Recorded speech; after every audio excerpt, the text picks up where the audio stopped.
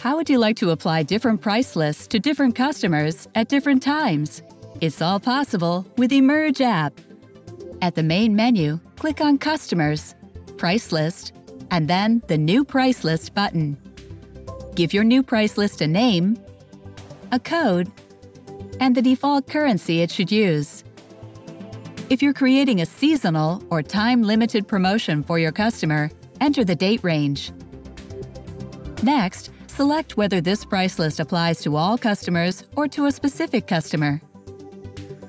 For landed costs, Emerge app will automatically distribute your shipping and additional costs proportionally to the cost of each of your products in your purchase order.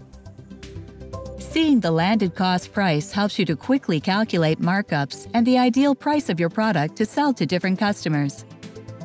Start adding products to your price list by clicking on Add Product.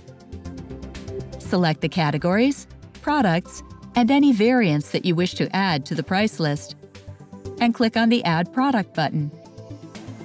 The selected products will be added to the price list. If you're offering discounts to your best customers, choose whether the price should be discounted by a fixed amount or a percentage. For the percentage field, you can also mark up a product by entering a number greater than 100. For example, entering 90 will give the customer a 10% discount, while a number of 120 will mark up the selling price by 20%. You can add another tier of products and discounted pricing by clicking on the New Price button.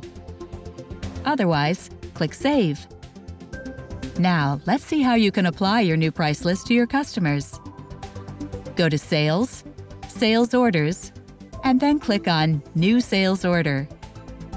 After selecting a customer, your new price list will appear in the drop-down list at Price List. Finally, while we've been talking about customer price lists so far, you can manage supplier price lists by going to Suppliers and then Price List. Click on New Price List to start creating your supplier price lists. Congratulations! You've just learned about how to create and manage price lists in Emerge app. Now it's your turn to create your custom price lists.